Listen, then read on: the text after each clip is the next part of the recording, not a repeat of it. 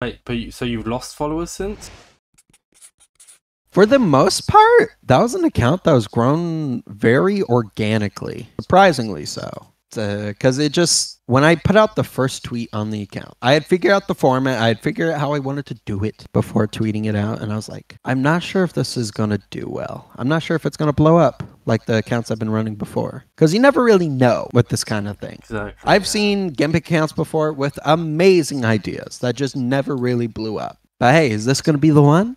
I mean, we already know the answer to that, but, you know, suspense. At the time, you didn't know the answer, so... Yeah, so I went for it. I put that tweet out. I retweeted it on Perfectly Cut Minecraft, and it blew up. But, I mean, this was an amount of growth, likes, retweets, whatever. That was unprecedented for an account like this. Within a week of the account being a thing, it got 380,000 followers. Just like that. Wait, but so you've lost followers since? Yes, unfortunately. Oh. So people enjoy the start and the ending, but not so much the journey. Yeah. I mean, you still have a good amount, 326,000, which is pretty crazy.